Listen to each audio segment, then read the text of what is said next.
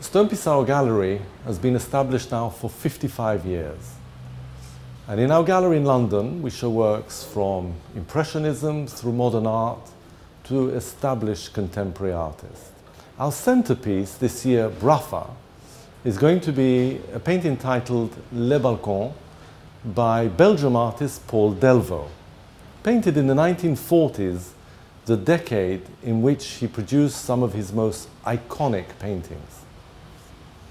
Like most of Delvaux's work, this painting is rendered on a large scale and uses restrained color palette, and features many of his reoccurring motifs, particularly the female nude and ornate architectural settings. Delvaux frequently chose women as the subject of his paintings, either in period costume or semi-nude, as we see in this painting. Both women are gesturing towards something out of the viewer's sight, which highlights our curiosity and confusion about what is actually happening in the scene. The scene is framed by a lace curtain at the edge of the painting, as though we're watching a scene at a theater.